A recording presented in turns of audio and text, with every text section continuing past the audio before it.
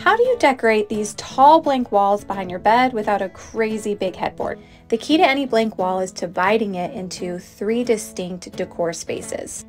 Like you see here, you have the 2 bookshelves and then the center wall, or the 2 windows in the center wall, which is perfect for a canvas. But in this image, you don't have that division, so that canvas looks off balanced. So how can you fix this? Well, paint is an affordable way to create divisions in your wall, but you can also use taller decor like these mirrors, and you can use easy paneling. Your wall division doesn't always have to be symmetrical. It can also be asymmetrical, like you see here with this wall paneling that's at an angle. I really love this more formal look, and this was actually done with peel and stick paneling you can find on Amazon.